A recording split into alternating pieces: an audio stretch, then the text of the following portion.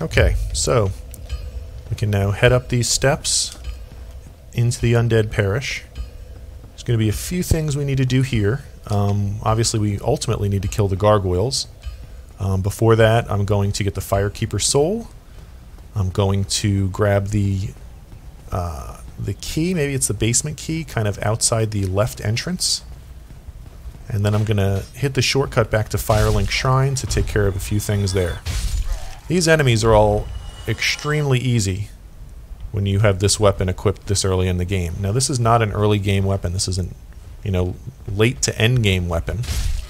But we have it equipped now essentially at the beginning of the game. The range on it is fantastic, and the damage is amazing compared to the enemies we're fighting now. I'm going to come in here and run quickly past this heavy knight. The channeler enemy up on the balcony can shoot you, so I want to get far enough away from him that he's not hitting me with magic. Use your range to kill this guy quickly and grab the Firekeeper Soul. He'll drop a Titanite Shard, and he happened to drop his Tower Shield for me. There's that channeler. This part can be pretty dangerous because we need to kill these 3 Balder Knights. Actually, you know what? I'm going to go a safer way just to have one less chance at dying. I mean, you certainly could engage those 3 knights. They die in one shot. You just got to be careful not to get shot by the channeler while you're doing it. Here we might just have to engage 1 Balder Knight who is not even aware of our presence. So we can turn right here, and now a couple of items you want to grab out here. Grab the Halberd so you have one to make ultimately the Life Hunt Scythe with the Soul of Priscilla for the Knight's Honor achievement. One of these knights heard me and he came out. But the important item out here is this key. I think it's the basement key. We need that to get to Lower Undead Burg, and you can see that's the path that leads from the dragon out on the bridge that we would have followed had we gone the normal way through the Undead Burg and killed the Taurus Demon. We never have to really go through this part of the game, although we will go through Undead Burg and get to the bridge with the Hellkite Dragon shortly. We do have to get his tail weapon for Knight's Honor. So now there's a couple of enemies still left in here.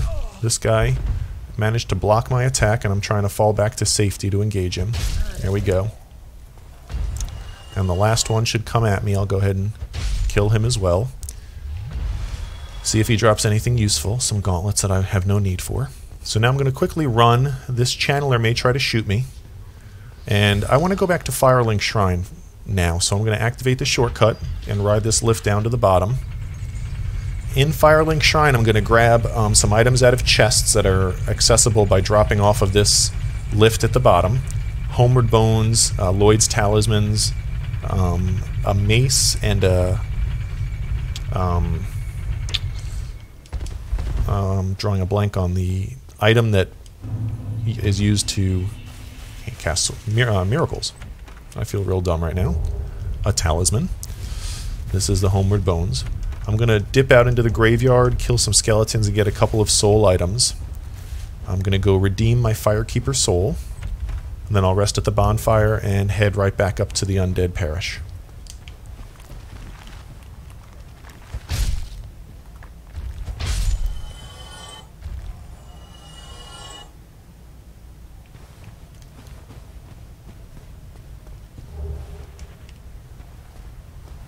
So now we'll head to the other side. These skeletons are normally very difficult to engage at the start of the game, but again, we're pretty overpowered with the Black Knight Halberd, so it's no problem. And again, this weapon will carry you through the entire game. We'll upgrade it very soon all the way to +5, and it's the only weapon you'll need to play anything you need to do in this game you can do with this weapon. So now I'm going to make my way up to this upper section and just kind of follow it around to get the soul item out on the ledge up here.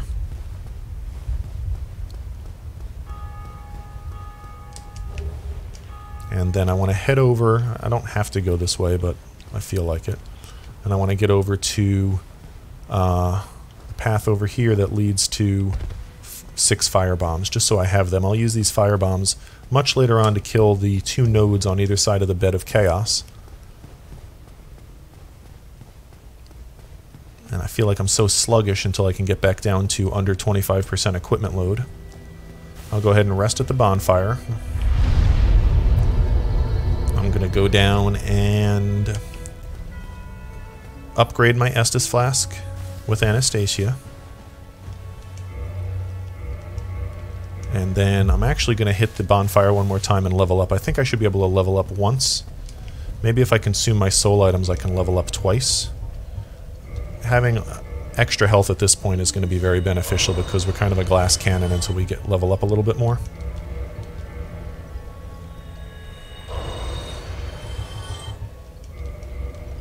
Again, be careful not to consume any boss souls.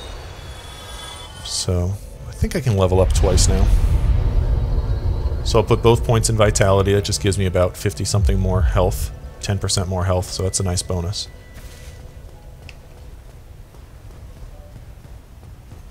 From here, you can talk to Petrus. He can invite you to join the Way of White Covenant for that achievement.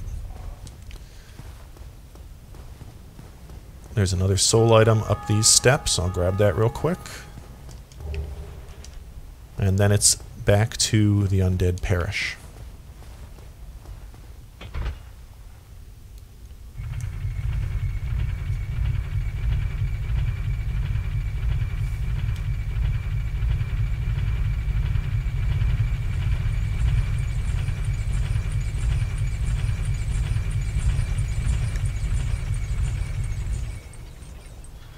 Okay, so first thing we'll do is head up these steps on the left. There's going to be a Balder Knight, and this run right here, should be able to one-shot him, no problem. Now we have to engage the Channeler and about 10 very weak hollow enemies, but they are very dangerous. I was expecting to have to go a little farther to engage them initially, but one kind of jumped out and caught me off guard. You just want to kind of lead them down this path and use your range to kill them. If you take some damage like I did, be sure to heal because they can kill you quickly. I'm actually going to back up and take a sip of Estus. Let them come to this next hallway. So that should be all of the hollow enemies. I want to be careful with the Channeler because his magic does considerable damage. I absolutely can one-shot him. With a little luck, he'll drop his Channeler's Trident. It's very unlikely. And he didn't, but if you happen to get it there, that's great because you do need to get one eventually for Knight's Honor, and you can farm 2 Channelers later on in Duke's Archives, but getting that weapon out of the way now is very helpful. So we'll run up here and one-shot this Balder Knight, and we are going to now follow this slope around and break a barrel at the end to get a humanity off of this corpse. And now I'm going to roll through a wooden plank here that's going to allow me access to an area where there's a knight NPC locked in a little prison cell. Now this guy has a quest line where he is very thankful and reappears at Firelink Shrine, kills the Firekeeper, and eventually you can invade and kill him. I want his ring now, so I'm going to smack him, and I'm going to drop off the ledge. This guy is pretty aggressive. You want to be careful. He can kill you pretty quickly. He does not stagger like many enemies do. I guess he has high poise, so when you hit him with your weapon, you got to be prepared to get away because he'll fight right through it. And I think it takes 3 or 4 hits beyond the initial hit to kill him, and there we go. Now that he's dead, I'll loot his corpse. I'll get 5 humanities and the Ring of Favor. The Ring of Favor gives a tremendous boost to hit points, stamina, and equipment load. And now I can actually go ahead and equip some gauntlets because I'm still under 30, what is it, 31.7 I could have? I don't feel like wearing a helmet. It's all fashion souls for me. And the thing about the Ring of Favor, though, is if you take it off, and the game will warn you if you take it off, it'll break. So we're pretty much going to wear this for the life of our character. So I'll run over here to the right and up some steps. There are summon signs everywhere because this game is so incredibly new. You are free to summon whoever you'd like. You certainly could summon 2 helpers at this point. I'm only going to summon Solaire, which is the golden summon sign at the top here. And now we will engage the Bell Gargoyles. This is the first real boss of the game. It starts off with 1 gargoyle flying down. The first gargoyle has a long tail that he can swing and attack you with, and you want to attack that tail to chop it off for the Gargoyle Tail Axe, which is needed for the Knight's Honor achievement. You get 1 chance at these Bell Gargoyles to chop it off. There are 2 lesser gargoyles in Orlando that also can have their tails chopped off. And those are your 3 attempts per playthrough to get that weapon. So I always try to get it out of the way here. With that said, we'll walk out here. You need to make your way across this roof in order to trigger a cutscene. After the cutscene, the engagement will begin. The first gargoyle will fly down right away. The second one joins him about 20 or 30 seconds later. You can see right there in the cinematic that he has that gargoyle tail axe. As soon as he lands, I'm going to try to run directly behind him and without locking on, just angle my attack properly to hit him in the tail. One shot will be sufficient to chop it off. I probably only need 3, maybe 4 total hits, if that, to kill this enemy. So I'm going to be careful not to put too much damage on him and try to focus on chopping off his tail so it's just one less thing to worry about. So here he is. He flew over. I whiffed on the tail there. So I'm going to try to get behind him. I hit it and it didn't come off. There we go. So there's the gargoyle tail axe. And you can see I do about maybe 30% of his health in one hit. So he is dead. The second one likes to come down and breathe fire. It's going to take just over 1 shot to kill him. And he is dead and we are done. Now this battle is considerably harder, A, if you don't have Solaire or help. But B, if you have the standard weapon you might have now, it's going to be a lot harder because it's going to take you way more than 2 or 3 hits to kill each of those gargoyles.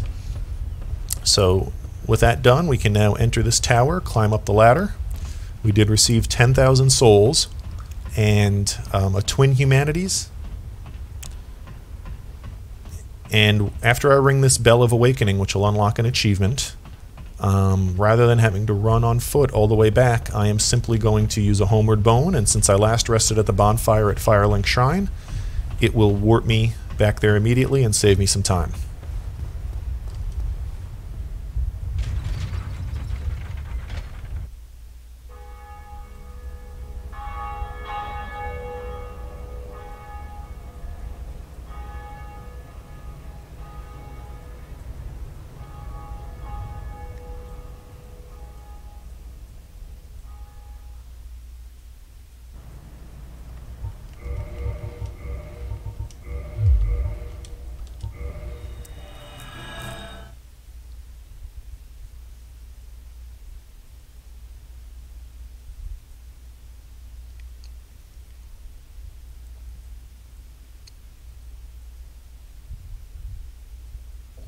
Okay, back at Firelink Shrine, I'm going to level up. I'm going to level up my Vitality, I think, straight to 20 before I do anything else. I need 4,000 souls, though, to do 2 upgrades to my weapon. It takes 2,000 souls per upgrade, and it's upgraded with Twinkling Titanite. The first 2 upgrades take 1 each, Twinkling Titanite. The next 2 upgrades take 2 each, and the 5th and final upgrade takes 4. Now I have 2 Twinkling Titanite from that Crystal Lizard in the Undead, or I'm sorry, in the Darkroot Basin. And I do have at least 1 soul item I can consume that'll put me over 4,000 souls, so I'll go ahead and stop here with 3910 left over.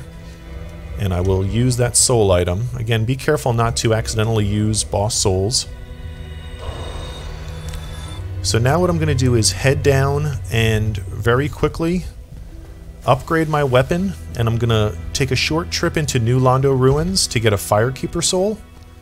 And then after I do that, I'll just take a Homeward Bone back to save me some time, and then I will head up into the Undead Burg and start along the path that really is the first thing you would normally do in this game.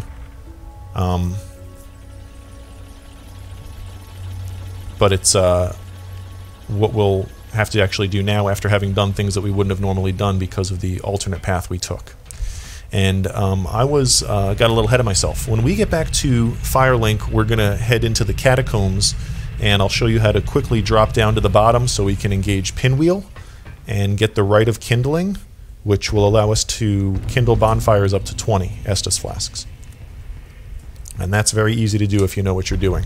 So out here in New Londo Ruins, I'm going to come along here and talk to Rickard of Vinheim. He's a NPC blacksmith that's kind of trapped in this cell. He has no interest of getting out, but he's happy to help. So I'll reinforce weapon, and I'll choose Black Knight Halberd, and I'll use my 2 Twinkling Titanite and 4,000 souls to upgrade it to +3. It's a considerable damage increase. You want to be careful not to hit your B button and like back step off of that cliff to your death. By the way, I've done that before. So with that done, now we're going to head out into New Londo Ruins, which is an area we're generally at this stage of the game not really in any hurry to get to. I'm going to grab this S-Stock for later. I can use this S-Stock to maybe make the Moonlight Butterfly Horn for Knight's Honor later on. I'll break this pot and pick up transient curses off of this corpse. There are 2 wooden rickety bridges we need to cross to get into New Londo Ruins. There are ghost enemies out here that we normally cannot harm. They are immune to all damage. But if we consume one of those transient curses, it'll apply a buff to us that lasts, I think, 5 minutes and allows you to damage these ghost enemies. Now, I'm not going too deep into this area, really because I have no business out here yet. There's still other things in the game I need to do before I would advance through here.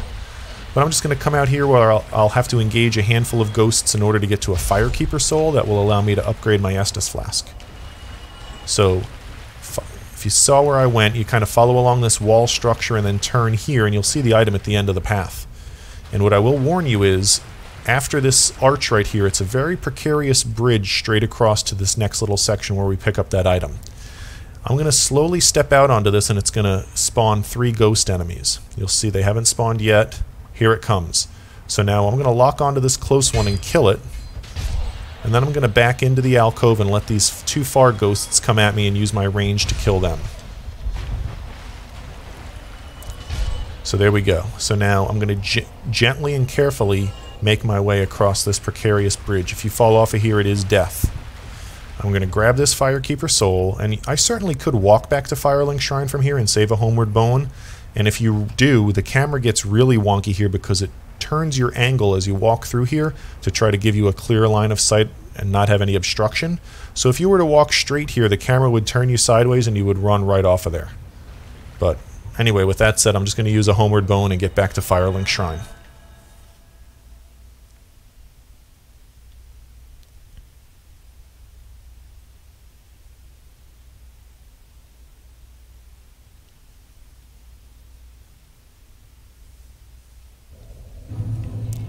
So, from here I'm ready to go.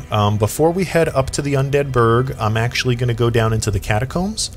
The Catacombs are very dangerous. We're kind of under-leveled to really go through it now, and what we have to gain in the Catacombs we can do by skipping most of it, if you know where to drop off or roll off of ledges. Essentially it's filled with skeletons that will constantly resurrect if necromancer enemies are nearby, and those guys don't respawn, and you need to kill necromancers to stop their nearby skeletons from respawning. Once we get all the way down to the bottom, there's a dangerous area with some wheel skeleton guys that can kill you very quickly. Beyond that is a boss called Pinwheel. Killing him grants you the Rite of Kindling, which allows you to kindle bonfires up to 20 Estus Flask uses. So we're going to run, basically kill only a handful of enemies in the beginning, open up a barrier, and then essentially drop all the way down to the bottom of the Catacombs. And there's a NPC summon, Paladin Leroy. You don't really need him, but he helps, and he's right there, so I'll summon him. And then we'll run into the Pinwheel encounter, Pinwheel being one of the easiest bosses in this game. And after we kill Pinwheel, he will of course drop us one of his 3 masks, Father, Mother, Child. I think Father is useless. Mother gives you a nice health increase, so that's worth wearing. Child gives you stamina regeneration, so that's worth wearing. So we'll see what happens. I'm going to use my shield to run past the skeleton. I of course can't use my weapon in the process, but I just want to be able to block him in case he jumps at me. And I'm essentially running to the first bonfire room. I'm just running past a bunch of skeletons that appear. I will not engage anything in here because they'll just come back to life. And I want to get in this room and find the first necromancer enemy. He'll shoot fire at you when you get close, so be careful. And 2 shots and he's dead. And now any skeletons up to this point that come at me will permanently die when I kill them. I do not want to rest at this bonfire because when I homeward bone after killing Pinwheel, I want to homeward bone all the way back to Firelink and not have to run from here out of the Catacombs. So I'm not even going to interact with that bonfire. I am going to heal myself. And then I'm going to interact with this switch, and that's going to open up a barrier that would have been blocking my way had I not come in here. So now I'll make my way back out. All of the skeletons that I aggroed on the way are probably out here waiting for me. They're not too tough to kill. They don't stand up very well to a Black Knight Halberd. And now I'll head out here into the Catacombs, and there is another Necromancer across a gap, meaning that these skeletons here, there he is, these skeletons here will revive endlessly. So I'm just going to try to run by them. Killing them is pointless. What I want to do is get to this bridge, get across to this other side, put my back to the wall, and then roll right along this bridge on my right, and then land here and roll across. There's some skull enemies that explode and do damage. Right here, I want to walk to this ledge. There's Paladin Leroy's summon sign below, and I need to drop off. Now, careful, because skeletons will meet me down here from above. And remember, I can't kill them permanently, so he'll be back. So I'm going to summon Leroy. I'm going to pick up this soul item, and this skeleton is, of course, coming back to life because of his necromancer is still alive. And I'm just ensuring that I did summon Leroy before I carefully drop off to a ledge just above the ground. I want to get to this ledge right here, and it's possible to have aggroed some of these wheel skeletons, and they are extremely dangerous. The one is walking away, and there's just a standard skeleton down here, but I'm hoping that Paladin Leroy sees this guy and decides to drop down and kill him. Leroy will absolutely make work of these wheel skeletons like they're no problem, so he sees them. He's going to go down there and get busy. He did take some damage, but whatever.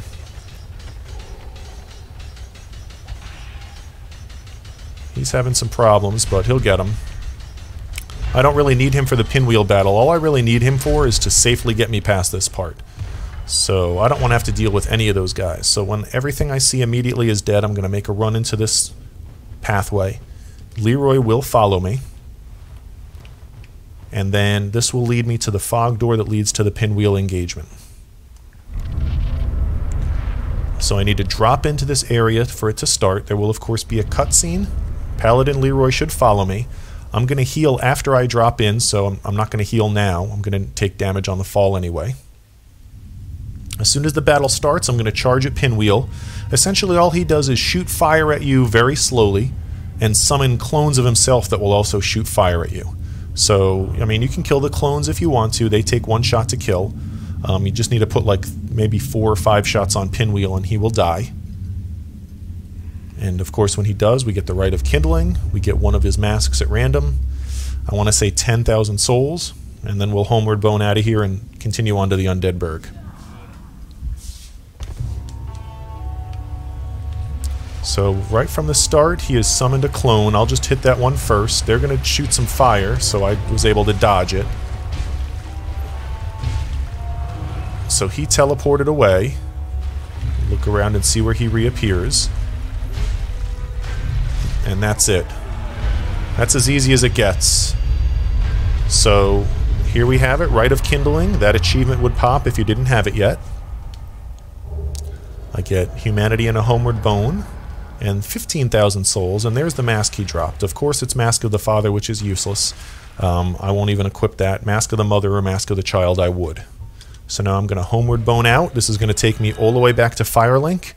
If I were to progress further, it would take me into the Tomb of the Giants, which is completely dark and very difficult to navigate through. I will head into there after we get the Lord Vessel and after we complete the Anor Londo engagements. So back at Firelink, I'm going to go ahead and sit down at the bonfire. I can level up. I'll go ahead and go up to 20 Vitality. And I'm going to start putting some points in Endurance now that my Vitality is 20. I want to get my Endurance up to about 16 or 17. This will let me wear some equipment once I get Havel's Ring and still be under 25% equipment load. Right now my equipment load is 63.6. That means I can have, what, 31.8? And still be under. So I'll equip some heavier equipment. Should give me a little bit more protection, and I'm still under 50%. I still have medium roll. So now I'm ready to head up to the Undead Burg.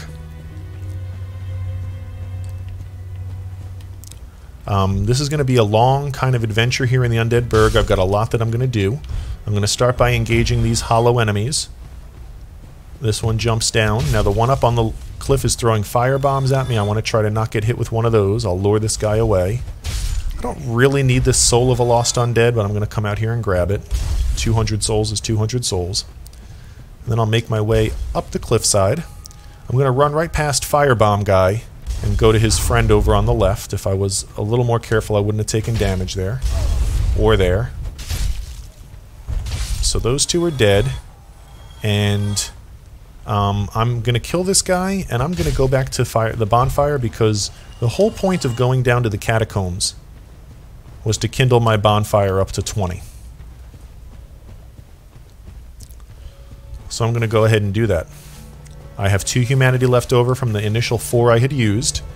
So now I can kindle 2 more times. That'll put 5 more flasks in my, or 5 more uses in my flask. And now I am ready to go up into the Undead Burg.